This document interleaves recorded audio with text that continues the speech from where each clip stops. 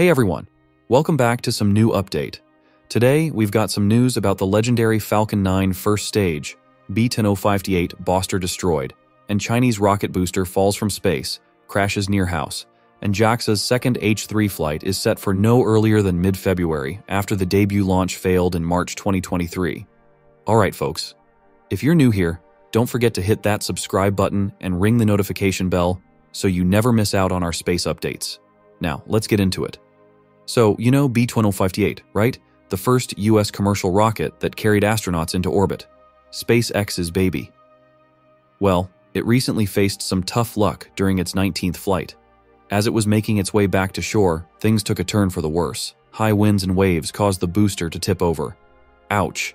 SpaceX broke the news on Twitter, or as they call it now, X. The company reported that the booster couldn't handle the rough conditions. And down it went. Just a couple of days before this, B1058 was the hero of the day, launching 23 Starlink satellites and then gracefully landing on the drone ship Just Read the Instructions in the Atlantic. But alas, fate had other plans. Now, if you've seen the pictures online, you'll notice only the lower part of B1058 is left. 3 out of 4 landing legs are still out, and all 9 engines are intact. SpaceX's VP, John Edwards, reassured fans that they're salvaging what they can and doing inspections because, hey, there's still value in that booster. What made B1058 even more special was its history. Remember Demo 2 in 2020? It was B1058 that lifted off for the first time, carrying NASA astronauts Bob Behnken and Doug Hurley. This marked a huge moment, the first time American astronauts launched from the US since 2011. Since then, B1058 has been a workhorse. It played a role in SpaceX's cargo deliveries, satellite launches, and a bunch of Starlink missions, 860 satellites totaling over 260 metric tons in just 3.5 years. Impressive, right? Now, the SpaceX team is taking this setback in stride.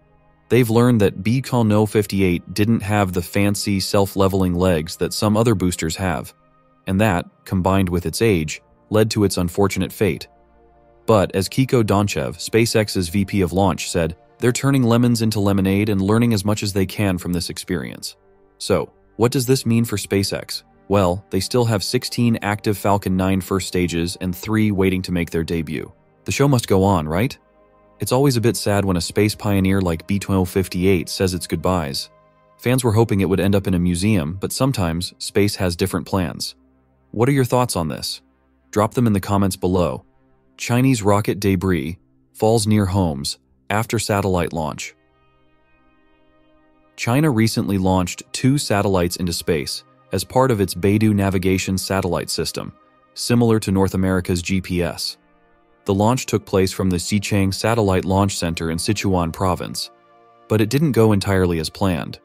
While the satellites safely reached their intended orbit, parts of the Long March 3B rocket, known as side boosters, fell back to Earth and landed in the Guangxi region of South China. Videos shared on social media by space journalist Andrew Jones captured the fiery descent of one booster in a forested area, while reports suggested the wreckage of another booster landed near a house. The video footage showed an explosion, and there were signs of reddish-brown gas and yellowish gas, indicating the presence of nitrogen tetroxide and unsymmetrical dimethylhydrazine (UDMH) fuel. Both substances pose serious health risks. This incident is not the first time rocket boosters linked to Beidou satellite launches have fallen near populated areas. In 2019, a similar incident resulted in a booster destroying a home after launch.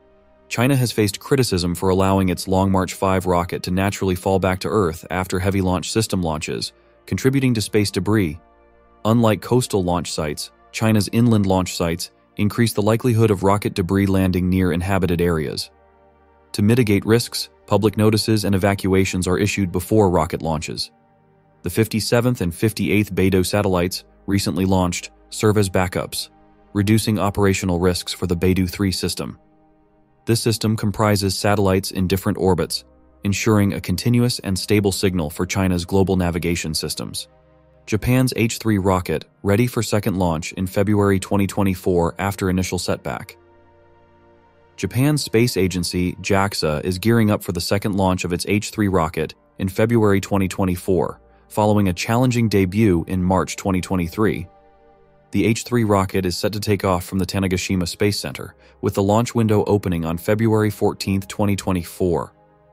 The primary launch time frame is between 7:22 p.m. and 11:06 p.m.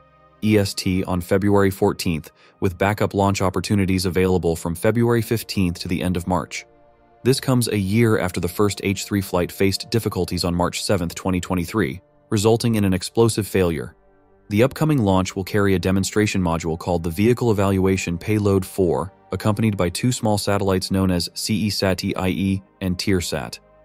The H-3 rocket, standing at either 187 feet or 207 feet, 57 or 63 mm, depending on its launch configuration, has the capacity to transport over 4 tons of payload to a 310-mile, 500-kilometer sun-synchronous orbit, ensuring consistent lighting conditions beneath the spacecraft. Additionally, the rocket can transport more than 6.5 tons to a geostationary transfer orbit, allowing satellites to achieve a geosynchronous orbit over Earth's equator, providing a steady view of a specific area on Earth's surface. During the first flight attempt in March, the H-3 rocket faced challenges around 7 minutes into the flight, resulting in the decision to issue a self-destruct command. Unfortunately, this led to the loss of the Advanced Land Observing Satellite 3, ALOS-3, also known as Daiichi 3. Despite successful liftoff and stage separation, concerns arose when the rocket's velocity dropped and operators couldn't confirm second-stage ignition, prompting the self-destruct command. A month before this incident, JAXA canceled a liftoff of the same H-3 rocket due to a faulty power supply. Details regarding the cause of the initial failure have not been fully disclosed by JAXA or Mitsubishi Heavy Industries, MHI.